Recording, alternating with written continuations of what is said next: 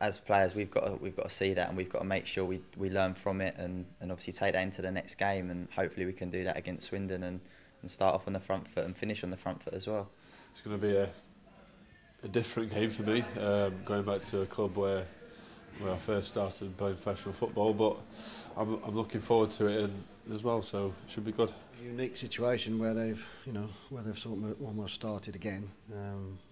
Financially, they seem to have gone into a little bit of a meltdown. So spent a lot of money under Paolo Di Canio getting out of League Two and almost getting out of League One, and then if that continued finance is not continued, then you have a problem, and they've solved.